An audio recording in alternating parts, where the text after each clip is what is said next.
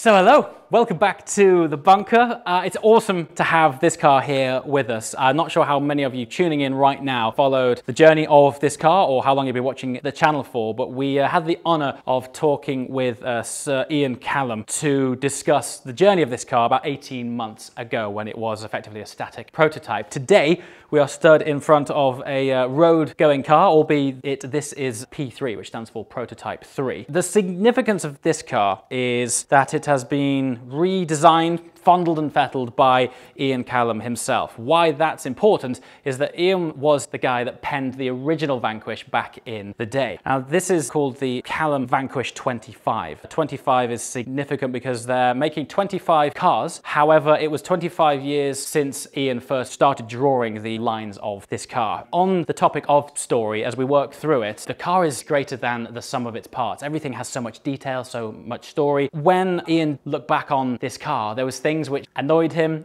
things that weren't able to be achieved when he was making it back in the day because of the bean counters or because the technology to create certain things didn't actually exist. And we're going to touch on all of these things. So Ian, being the guy that had the original concept for it, has gone back and sort of reinterpreted it as if it was being made today. Vanquish, introduced early 2000s.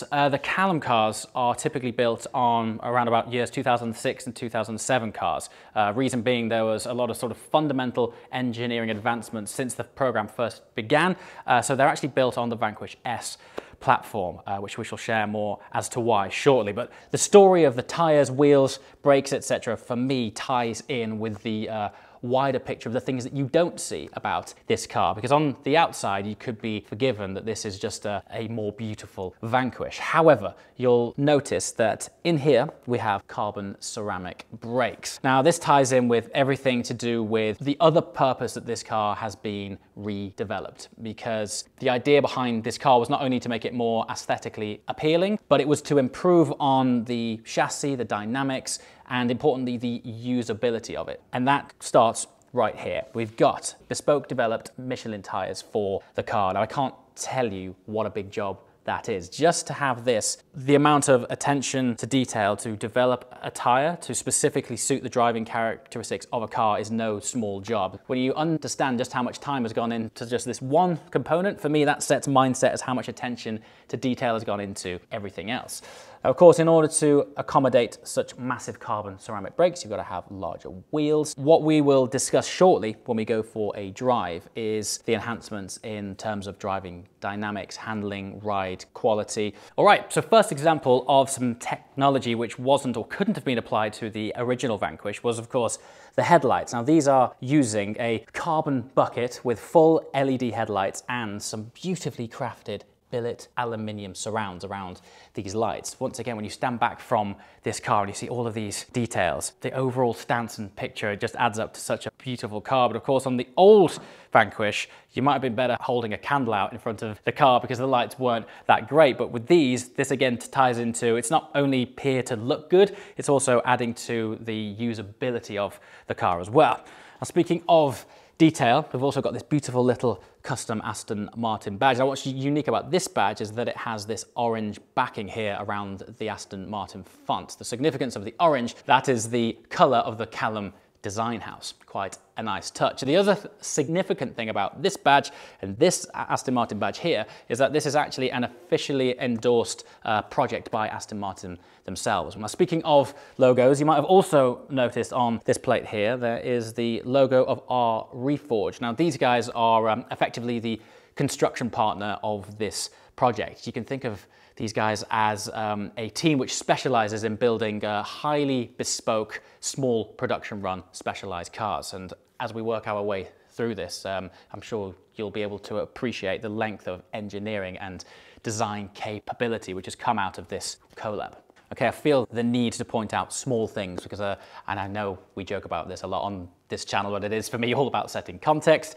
This grille, for example, when you stand back from it, you might not be able to appreciate at first that subtly the very edge, this very surround here is all carbon fiber. Now, what you'll find on typically modern day cars or mass produced cars is that these veins here would often be made in plastic. These are solid billet aluminium covered in sort of smoked chrome. They are gorgeous things. It's not until you get up close to it and start to sort of touch these things and interact with it that it builds up this extra picture of quality. Everything's subtle, detailed, it's all gorgeous. Okay, more detail. This area is actually quite interesting because there's a sort of juxtaposition of craftsmanship here. You wouldn't believe it, but this insert here, just that vent, is actually handcrafted. This isn't sort of stamped out or molded. Each of those is handcrafted, hand rolled to fit inside there. But the mesh, which is a deconstructed tartan, we'll actually touch on that when we go inside. This is laser etched. So again, this is an example of something which wouldn't have been able to have been achieved when the Vanquish was first made. And then underneath there, what you can just see, and it's actually not until you point it out, it's not obvious, but you can see something really cool going on in the engine bay, which dare I refer to them as cooling trumpets. We'd probably better open up the bonnet to explain more about that feature now.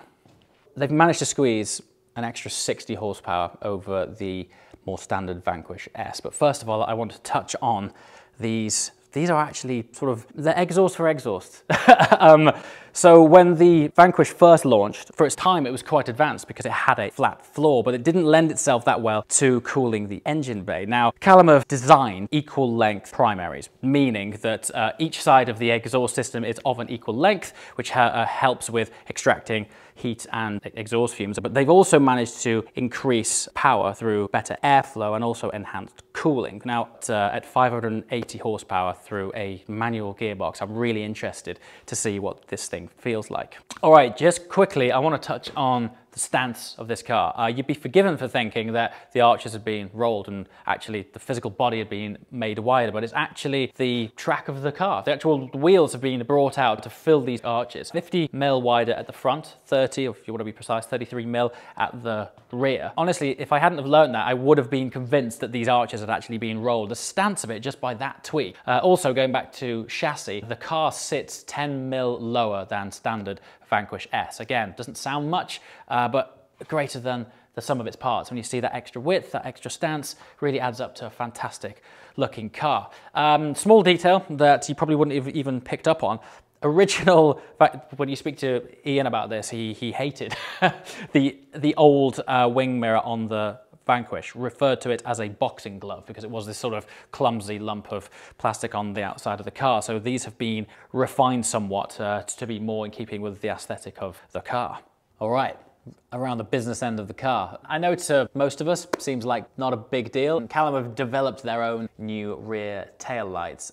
Take it from me, actually from the industry side, it's actually a massive deal to get new lights built. And again, really it's just sort of a lot more in keeping with the sort of contemporary design language of the car. And then we move down to the rear bumper, diffuser, and the way that the exhaust box is integrated into the actual shape of the diffuser itself. If we tuck the camera right under here, you'll be able to see that the shape of the diffuser continues into the actual exhaust box itself, which is pretty trick. And then the exhaust tips themselves, made of Inconel. That's what Formula One exhausts are made of, so that's always cool.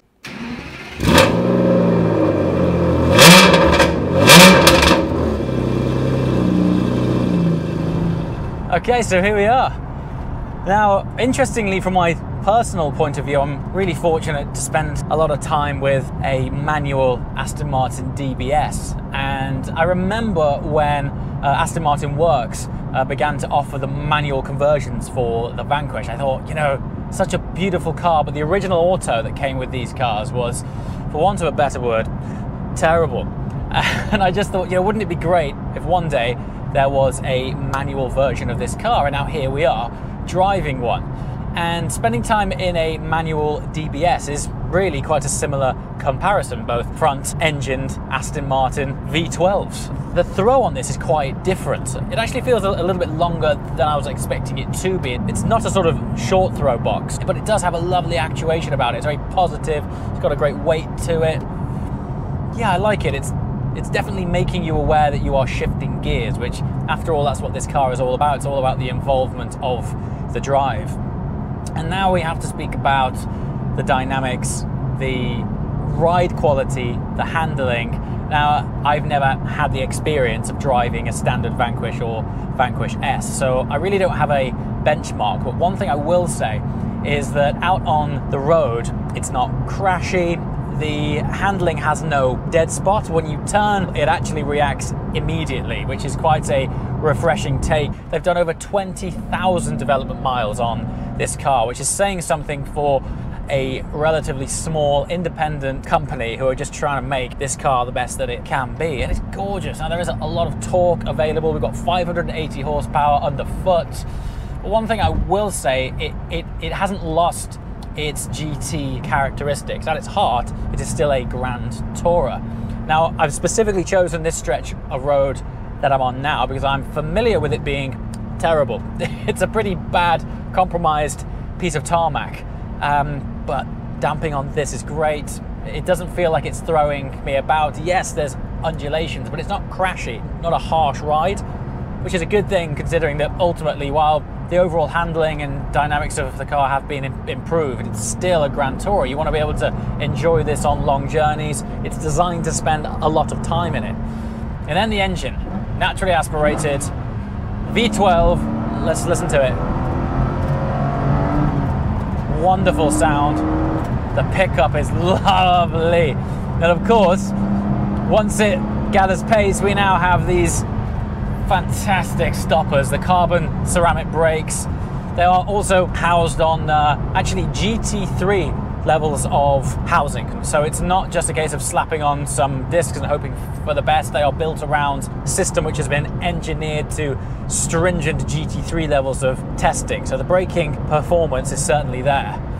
And even though they are ceramics on this cold winter's day in England, you don't really feel the need to have to build up much heat in them before they start to work. The initial bite is just there for you. And then the seats. You see, these have been entirely sculpted by hand, the actual profile of the seats, and then they've been refoamed. When I do sit in some Grand Tourers, the seats can often feel a little bit frumpy, not necessarily there to support you when you do decide to grab it by the scruff of its neck and drive it with a bit of spirit. But this, you sink quite low into it.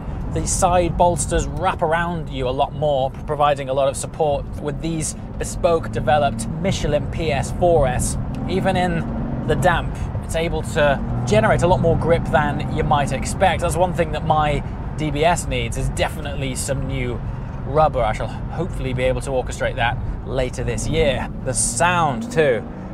What is great, despite the fact that it has an entirely revised exhaust system, and believe it or not, there's no valves in this exhaust system, but the amount of research and development that has gone into creating the tone of this exhaust system. So it still sounds fruity, you're still very aware that you're driving a V12, but it's not obnoxious, meaning you can spend a lot of time in it, particularly on your grandest of tours, without it getting on your wick. Now, subtle detail, which you definitely wouldn't be able to pick up on if it wasn't pointed out to you, the profile of the steering wheel. Now, the original Vanquish had a pretty frumpy, fat steering wheel. Now, due to the rules and regs surrounding airbags, they weren't able to completely revise the steering wheel. However, they did sculpt and scallop the circumference of the wheel and the diameter of it, just trimming down the circumference of, or should I say the diameter, the thickness of